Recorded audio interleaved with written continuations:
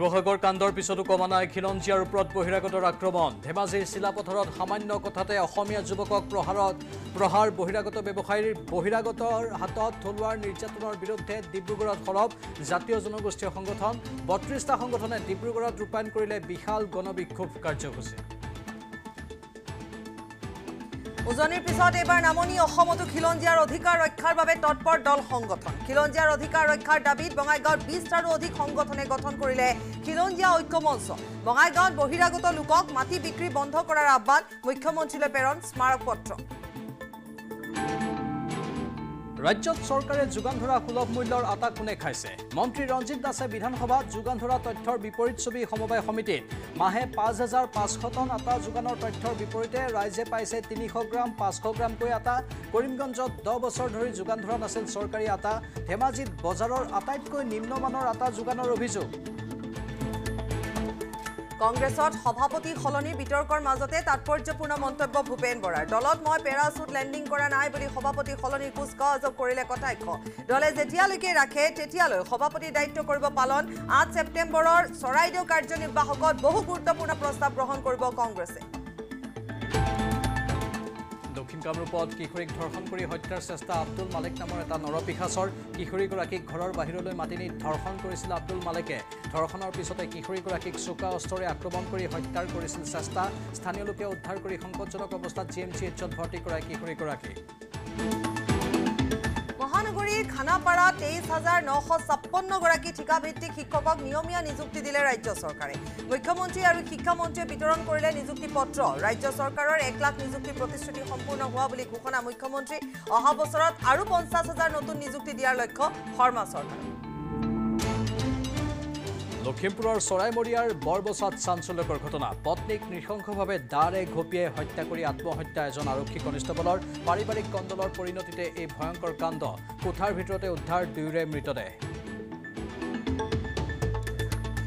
আৰক্ষীৰ জালত GNM নাৰ্ছিঙৰ পাঠ্যক্ৰমৰ নামত কোটি কোটি টকা লুণ্ঠন কৰা দক্ষিণাত্যৰ প্ৰবঞ্চক ৰবীন থমাছ GNM পাঠ্যক্ৰমৰ নামত ৰবীন থমাছৰ জালত বন্দী হৈছিল অসমৰ যুৱতী বোৱাৰী ৮০ গৰাকী যুৱতীৰ পৰা ২.৫ কোটি টকা লুট তেজপুৰৰ অতিৰিক্ত জিলা আৰু সত্ৰ ন্যায়াধীশ ৰঞ্জু মেধিক নিলম্বন গুৱাহাটী উচ্চ ন্যায়ালয়ে নিলম্বন কৰিলে ৰঞ্জু মেধিক পক্সো আদালতৰ ন্যায়াধীশৰূপে কৰ্মৰত ৰঞ্জু মেধিৰ বিৰুদ্ধে চলি আছিল এক গোচৰৰ তদন্ত ৩০ আগষ্টত গুৱাহাটী উচ্চ ন্যায়ালয়ৰ ভিজিলেন্সৰ দলে তেজপুৰ ভ্ৰমণ কৰাৰ পিছতে নিলম্বন মেধিক গুজৰাট আৰু অন্ধ্ৰপ্ৰদেশত অব্যাহত বানৰ সংহাৰ প্ৰলয়ংকাৰী বানত এই পৰ্যন্ত ২০ জনৰো অধিক লোকৰ মৃত্যু বানৰ বাবে বাতিল কেইবাখনো ৰেলৰ চলাচল ছেপ্টেম্বৰ মাহত দেশৰ পূৰ্বৰ তুলনাত অধিক হাৰত বৰষুণ হোৱাৰ সতৰ্কবাণী বতৰ বিজ্ঞান কেন্দ্ৰৰ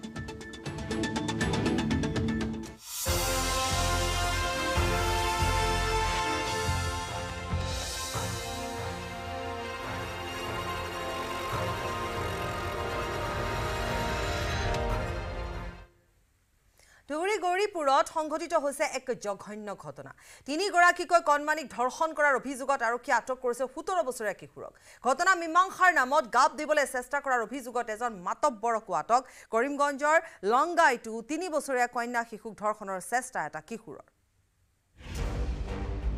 সমাজৰ স্খলনৰ ভয়ংকৰ নমুনা অপৰাধ প্ৰৱণতাই গ্ৰাস কৰিছে একাংশ বিপথগামী কিশোৰৰ মন ধৰ্ষণকাৰীৰ ৰূপত নামিছে ১৬-১৭ বছৰীয়া কিশোৰ ৩জনীকৈ কণমানিক ধৰ্ষণ কৰাৰ অভিযোগত ধুবুৰীৰ গৌৰীপুৰত আটক হ'ল এক ১৭ বছৰীয়া কিশোৰ ধুবুৰী জিলাৰ গৌৰীপুৰৰ পাৰ্শ্বৱৰ্তী এখন গাঁৱত ৩জনীকৈ কণমানি শিশুক ধৰ্ষণ কৰাৰ অভিযোগ উঠিছে কিশোৰটোৰ বিৰুদ্ধে কিন্তু তাতকৈ ভয়াবহ কথা হ'ল এই কিশোৰটোৰ কাণ্ডক মীমাংসাৰ নামত গাপ দিবলৈ চেষ্টা চলাইছিল অঞ্চলটোৰ বাহাৰ আলী বেপাৰী নামৰ এজন লোকে ইতিমধ্যে আৰক্ষীয়ে গ্ৰেপ্তাৰ কৰিছে বাহাৰ আলী বেপাৰী ইফালে কৰিমগঞ্জতো ১৬ বছৰীয়া এক কিশোৰৰ কাণ্ডক লৈ সৃষ্টি হয় উত্তপ্ত পৰিস্থিতিৰ এগৰাকী মাতৃয়ে নিজৰ ৩.৫ বছৰীয়া কন্যা সন্তানক চোৱাচিতা কৰিবলৈ প্ৰতিবেশী কিশোৰটোৰ হাতত চমজাই দি থৈ কিছু পৰৰ বাবে ওলাই গৈছিল কিন্তু উভতি আহি এক অপ্ৰত্যাশিত বিভৎস পৰিস্থিতি দেখা পায় হতভম্ব হৈ পৰে মাতৃগৰাকী এই ঘটনাৰ পিছত কন্যা সন্তানটিৰ পৰিয়ালৰ লোকে 14 বছৰীয়া কিশোৰটোক লংগাই আৰক্ষী অনুসন্ধান চকীত গতাই দিয়ে। কিন্তু লংগাই আৰক্ষী অনুসন্ধান চকীৰ ভাৰপ্ৰাপ্ত বিষয়াই কিছু লোকৰ মধ্যস্থতাত কিশোৰটিৰ বিৰুদ্ধে কোনো আইনী পদক্ষেপ গ্ৰহণ নকৰাকৈ বুজাবুজি কৰি এৰি দিয়াৰ অভিযোগ তুলি একাংশই উত্তাল কৰে থানা চৌহদ। পুলিচে যদি এনেকা হয় থাকে পুলিচে কি আকু চাই আছে নেকি ল'ৰাটো আৰু এটা কাম কৰক কিয় এফাল লোৱা নাই এইটো জুবিনেল কেছ 3 বছৰ ছোৱালীটো এইটো কিয় এইটো কথা ক'বলৈ নাপাৰে আৰু 16 বছৰৰ ল'ৰাটো এনেকা কৰিলে এইটো পুলিচৰ জাষ্টিছ হয় নেকি এইটো কি হয় দিল্লীৰ নিৰ্ভয়াৰ পৰা বংগৰ অভয়ালৈকে এতিয়া যৌন অপৰাধ কেন্দ্ৰিক ঘটনাই গ্ৰাস কৰিছে সমাজ। অসমতো ধিং কাণ্ডকে ধৰি শেহতীয়া বহু ঘটনাই ৰাজ্যত অপৰাধ প্ৰৱণতা বৃদ্ধি কৰাটো প্ৰতিপন্ন কৰিছে। কিন্তু এনে অপৰাধ প্ৰৱণতাৰ গ্ৰাসত শেহতীয়াকৈ একাংশ কিশোৰ শিকাৰ হোৱাটো সমাজৰ বাবে নিশ্চিতভাৱে উদ্বেগজনক হৈ ধৰা দিছে। গৌৰীশ নন্দীৰ সহযোগত bureau report News 18 Assam Northeast। 2012 চনত টেট শিক্ষক নিযুক্তি দিয়াৰ সময়ত তীব্ৰ প্ৰত্যাহ্বানৰ সন্মুখীন হৈছিল সেই সময়ৰ শিক্ষামন্ত্ৰী আৰু বৰ্তমানৰ মুখ্যমন্ত্ৰী হিমন্ত বিশ্ব শৰ্মা। ৰাজনৈতিক হেঁচা প্ৰয়োগ কৰি নিযুক্তি প্ৰক্ৰিয়া বন্ধ কৰিবলৈ আহিছিল আৰছাদ মাদানী। খানাপাৰাত শিক্ষকক নিযুক্তি পত্ৰ প্ৰদান কৰি এই বিস্ফোৰক মন্তব্য মুখ্যমন্ত্ৰী হিমন্ত বিশ্ব শৰ্মাৰ।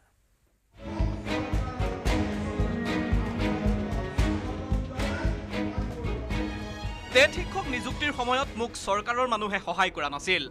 নিজৰ চৰকাৰখনৰ ভিতৰতে মই সমালোচনাৰ সন্মুখীন হৈছিল। নিযুক্তি বন্ধ কৰিবলৈ দিল্লীৰ পৰা অসমলৈ আহিছিল আৰছাদ মাদানী। মোৰ এতিয়াও মনত আছে 2012 চনত যেতিয়া টেট শিক্ষকৰ নিযুক্তি দিবলৈ আমি সিদ্ধান্ত লৈছিলোঁ দিল্লীৰ পৰা সেই সময়ত জমিয়তৰ অধ্যক্ষ মৌলানা আসাদ মাদানী গুৱাহাটীলৈ দৌৰি আহিছিল আৰু মুখ্যমন্ত্ৰীক আহ্বান জনাইছিল যে টেট শিক্ষকৰ নিযুক্তি প্ৰক্ৰিয়া বন্ধ কৰিব লাগে। ৰাজনৈতিক হেঁচা নামানি মই নিযুক্তি দিছিলোঁ শিক্ষকক। খানাপাৰাত শিক্ষকক নিযুক্তি পত্ৰ প্ৰদান কৰি কেতবোৰ বিস্ফোৰক মন্তব্য কৰিলে মুখ্যমন্ত্ৰী হিমন্ত বিশ্ব শৰ্মাই। মুখ্যমন্ত্ৰীয়ে ক'লে 2012 চনত টেট শিক্ষকক নিযুক্তি দিবলৈ গৈ মই বহু প্ৰত্যাহ্বানৰ সন্মুখীন হৈছিলোঁ। সেই সময়ৰ মুখ্যমন্ত্ৰীৰ ওচৰলৈ দিল্লীৰ পৰা দৌৰি আহিছিল জমিয়ত উলেমা হিন্দৰ নেতা আৰছাদ মাদানী। মুখ্যমন্ত্ৰীৰ লগত আলোচনা কৰি ৰাজনৈতিক হেঁচাৰে বন্ধ কৰি দিব খুজিছিল সম্পূৰ্ণ নিযুক্তি প্ৰক্ৰিয়া। তেতিয়াৰ সৰ্বশিক্ষা অভিযানৰ মিছন ডাইৰেক্টৰত ৰাজনৈতিকভাৱে চৰকাৰত উচ্চ পদত অধিষ্ঠিত ব্যক্তি এগৰাকীৰ কোঠাত কান্দিবলগীয়াৰ পৰিৱেশ হৈছিলে।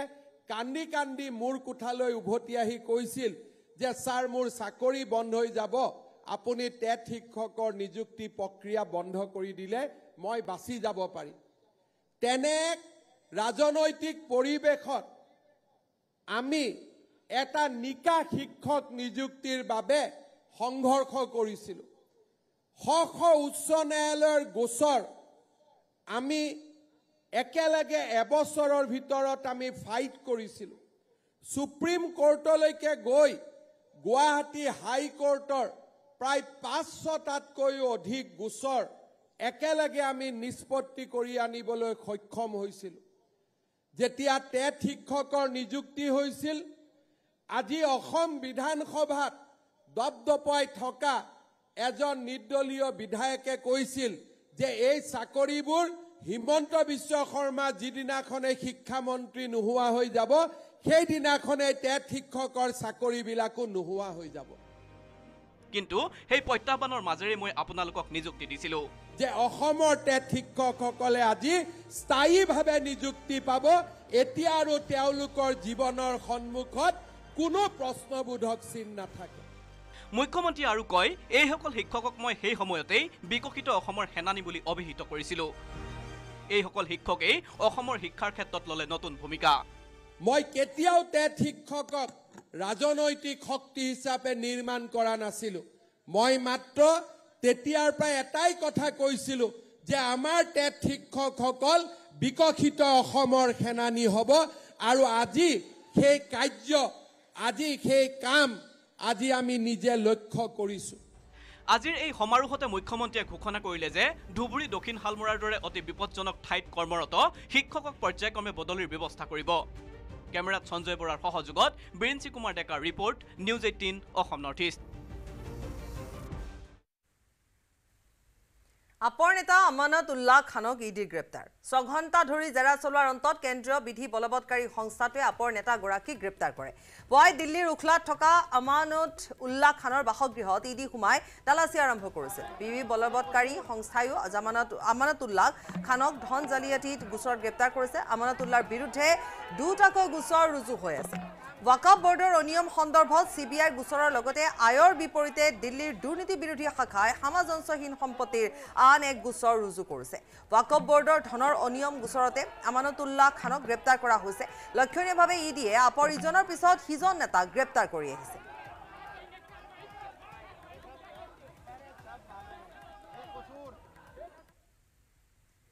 প্ৰমোদ বড়োৰ বিটিআৰত এতিয়া উন্নয়ন আৰু বিকাশৰ নামত চলিছে সীমাহীন দুৰ্নীতি আৰু অনিয়ম কমিছন ৰাজৰ পৰা হাৰি যোৱা নাই প্ৰধানমন্ত্ৰীৰ আৱাস গৃহও এই সন্দৰ্ভত চাওঁ আহক আমাৰ গ্ৰাউণ্ড জিৰ' ৰিপৰ্ট পৰিবৰ্তন দৰকাৰ পৰিবৰ্তন দৰকাৰ পৰিবৰ্তন দৰকাৰ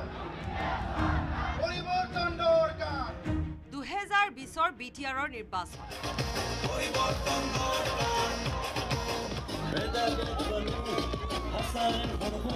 নিৰ্বাচনত পৰিৱৰ্তনৰ জোৱাৰ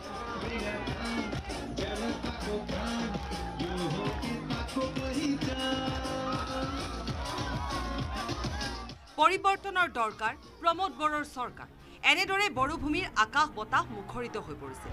এই শ্লোগান আৰু প্ৰতিশ্ৰুতিৰে বড়োভূমিৰ ৰাইজৰ মন আকৰ্ষণ কৰিছিল প্ৰমোদ বড়োৰ ইউপিপিএলে ফলত ৰাইজে হাগ্ৰামা মহিলাৰী সলনি বিটিআৰৰ শাসনভাৰৰ দায়িত্ব দিলে প্ৰমোদ বড়োৰ হাতত 2020ৰ ডিচেম্বৰৰ পিছৰে পৰা বহু বতাহ বলিল বিটিআৰৰ আকাশে বতাহে বলিলে পৰিৱৰ্তনৰ বতাহ এই বতাহত এতিয়া এটাৰ পিছত এটা দুৰ্নীতিৰ খবৰ ওলাইছে বিভাগে বিভাগে কমিছন ৰাজৰ এনে খবৰৰ মাজত চাওক বিটিআৰৰ অধীনৰ উদালগুৰি জিলাৰ আমাৰ এই গ্ৰাউণ্ড জিৰ' ৰিপৰ্ট চাওক এই সমূহ হাবিয়ে জংঘলে আৱৰি ধৰা অৰ্ধনিৰ্মিত ঘৰ এই ঘৰসমূহ আবণ্টন হোৱাৰ বছৰ দিয়ে হৈ যোৱাৰ পিছতো নিৰ্মাণ সম্পূৰ্ণ কৰা হোৱা নাই অৰ্ধনিৰ্মিত হৈ পৰি ৰৈছে প্ৰধানমন্ত্ৰী আৱাস যোজনাৰ অধীনৰ এইসমূহ ঘৰ এইসকল গৃহহীন লোক আছিলে আৰু এই লোকসকলক চৰকাৰে একোটিকৈ ঘৰ দিছিলে কিন্তু সেই ঘৰৰ দুৰৱস্থা আজি 4 বছৰ ধৰি ঘৰটো কিয় নহ'ল কি কাৰণত নহ'ল এওঁলোকেও নাজানে এইদৰে এই 13 নম্বৰ লাইনত বহু ঘৰ আছে সেই ঘৰসমূহ কিন্তু এতিয়ালৈকে আজি 4 বছৰেই সম্পূৰ্ণ নহ'ল এতিয়া শুনক মূৰৰ ঘাম মাটিত পেলাই দুবেলা দুমুঠি কোনোমতে খাই জীৱন নিৰ্বাহ কৰা এই সকল দুখীয়া লোকৰ মৰ্মবেদনা যি এটা মাত্ৰ ঘৰৰ বাবে আশাৰে বাট চাই ৰৈছে ঘৰটো এতিয়ালৈকে হোৱা নাই আপোনাৰ থাকিবলৈ ঘৰ আছে নাই আছে এইছে কোম্পানী ঘৰটো আছে আৰু কিয়ৰ কাৰণে বনোৱা নাই যদি বনাই দিলে তো মই ইয়াতে থাকলো হয় কিমান বছৰ হ'ল আপোনাৰ ঘৰটো 4 বছৰ PMAYৰ ঘৰটো ঠিকে আবণ্টন দিয়া হ'ল কিন্তু পৰিৱৰ্তনৰ শ্লোগান আৰু প্ৰতিশ্ৰুতি দিয়া প্ৰমোদ বড়োৰ বিটিআৰত এতিয়া এনেদৰে চলিছে কাম আৰু উন্নয়ন পইচা কাৰ একাউণ্টত সোমাইছিল আপোনাৰ আমাৰ তাত পইচাটো ওলাই দিছে ওলাই ফালে কিমান পইচাও দিলো আৰু নাই হোৱা আৰু আমাৰ কামটো হোৱাই নাই বেমাৰ আছো পইচা ওলাই দিছে নাই পইচাটো ওলাইছো ওলাই পেলাই কাক দিছে পইচাটো ৰাম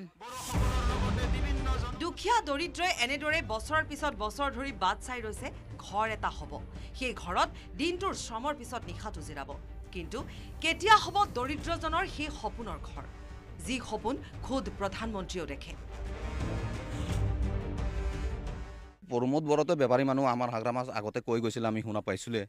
কিন্তু যিমানখন বিটিচিত হ'ব লাগিছিল এইবাৰ আপোনালোকে MB ৰোডখন চাই লওঁ এতিয়া এইটো ভালকৈ হোৱা নাই অৱস্থা বহুত বেয়া এই সুইজাৰলেণ্ড বেলেগখন বনাব লাগে কিন্তু প্ৰথমতে নিজৰ বিটিচি জেগাটো ভালকৈ বনাওক হয় নহয় এটা কলেতো নহ'ব যে নাই এইটো সুইজাৰলেণ্ড বনাই দিম বুলি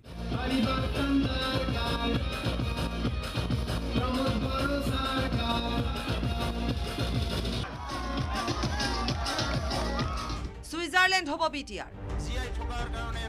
দৰিদ্ৰজনৰ ঘৰকে নিৰ্মাণ কৰি দিব নোৱাৰা বিটিআৰ প্ৰধানে ক'ত কেতিয়া নিৰ্মাণ কৰিব ছুইজাৰলেণ্ড এই প্ৰশ্ন এতিয়া বিভ্ৰান্ত কৰিছে বড়োভূমিৰ ৰাইজক উদালগুৰিৰ পৰা ৰিপুঞ্জয় নাথৰ সৈতে bureau' report news 18 Assam north east সমস্যাবিলাক সমাধান কৰি এটা সুস্থ বাতাবৰণ সৃষ্টি কৰি সকলোক জীয়াই থকাৰ কাৰণে এটা পৰিৱেশ সৃষ্টি কৰিবলৈ প্ৰয়াস কৰিছে এবাৰ ব্যক্তিগত খণ্ডক বাগান গতাবলৈ সাজু হৈছে চৰকাৰ ৰাজ্যৰ 10খনকৈ বাগান ব্যক্তিগত খণ্ডক গোটোৱাৰ কুচকাৱাজ আৰম্ভ কৰিছে চৰকাৰে 2023-24 বৰ্ষত বৃহৎ লোকচানৰ সন্মুখীন হোৱাৰ অজুহাতত এই সিদ্ধান্ত গ্ৰহণ কৰিছে চৰকাৰে চৰকাৰৰ এই সিদ্ধান্তক লৈ তীব্ৰ প্ৰতিক্ৰিয়াৰ সৃষ্টি হৈছে চাহ শ্ৰমিকৰ মাজত ব্যক্তিগত খণ্ডক বাগান গতাবলৈ সাজু চৰকাৰ 10খনকৈ বাগান ব্যক্তিগত খণ্ড গতাব চৰকাৰে বিক্ৰী হ'ব নেকি ভাৰত চৰকাৰৰ অধীনস্থ এণ্ডুৱেল কোম্পানীৰ 10খনকৈ চাহ বাগিচা মুখ্য সচিবৰ এখন পত্ৰই ব্যাপক প্ৰতিক্ৰিয়াৰ সৃষ্টি কৰিছে 24 আগষ্ট তাৰিখে ৰাজ্যৰ মুখ্য সচিবৰ দ্বাৰা প্ৰেৰণ কৰা এইখন পত্ৰত স্পষ্টকৈ উল্লেখ আছে চৰকাৰী বাগান কেইখনৰ দুৰৱস্থাৰ কথা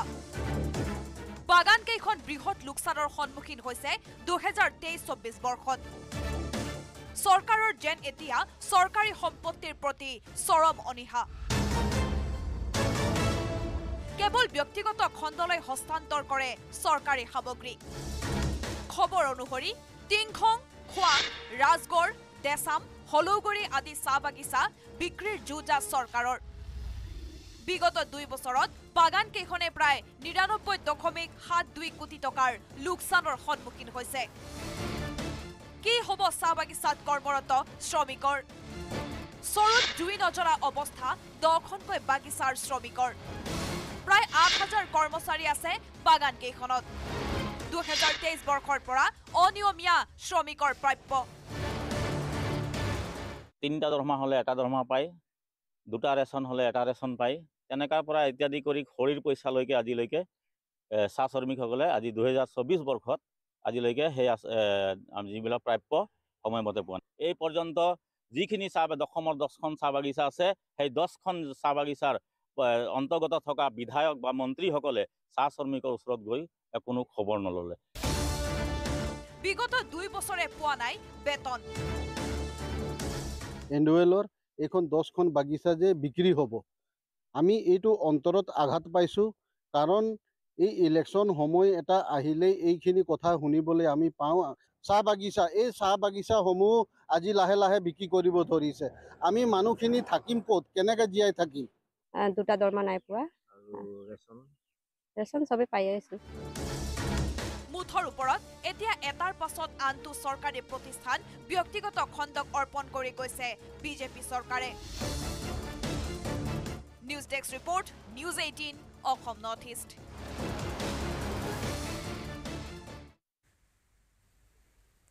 মণিপুৰত উগ্ৰপন্থীৰ আক্ৰমণৰ নতুন কৌশল ড্ৰোন ব্যৱহাৰ কৰি মণিপুৰত ভয়ংকৰ আক্ৰমণ উগ্ৰপন্থীৰ ভয়ংকৰ আক্ৰমণত এগৰাকী মহিলাৰ মৃত্যু হোৱাৰ লগতে আহত হৈছে 2জনকৈ লোক ইফালে এই হিংসাত্মক ঘটনাত কুকি উগ্ৰপন্থী জড়িত থকাৰ সন্দেহ মুখ্যমন্ত্ৰী এন বীৰেন সিঙৰ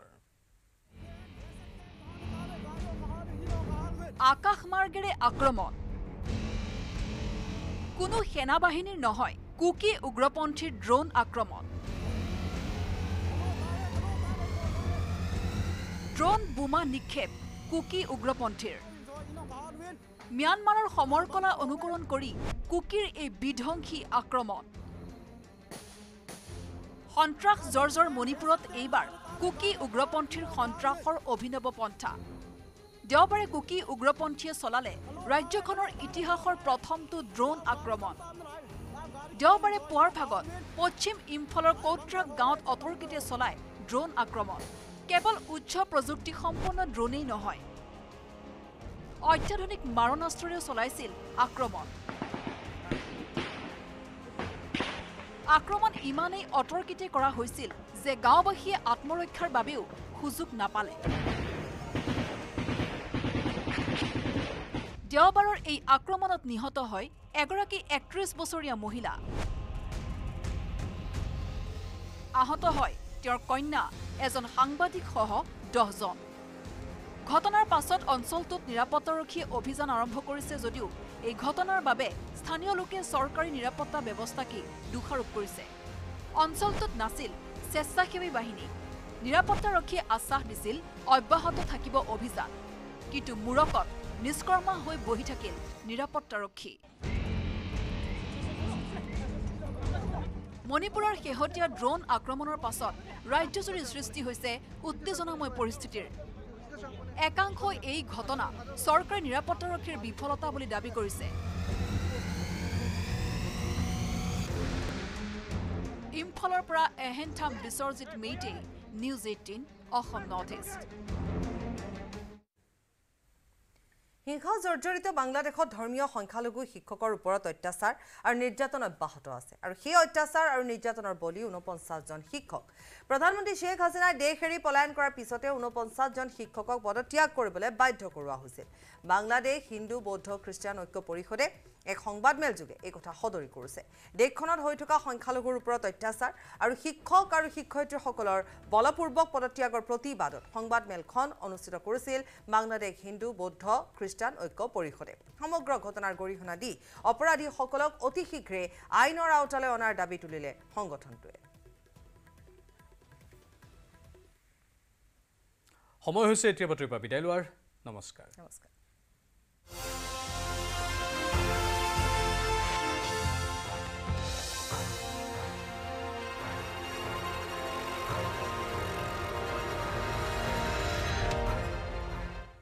আৰে ভাই এনে নাম্বাৰ 1 কন্ট্ৰাক্টৰ হইছো নেকি সৰুকালৰ পৰাই ব্যৱসায় কৰি আছো সৰ্বোত্তম টিএমটি এটো মাইথান ষ্টিল নহয় সস্তা হয় বস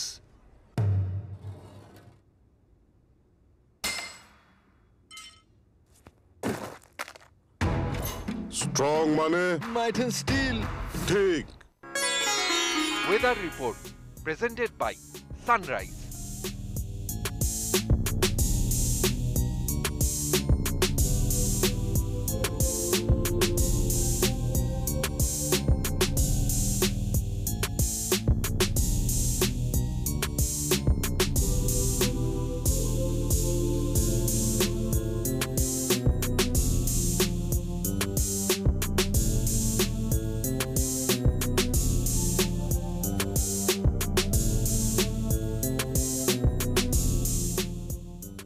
Weather report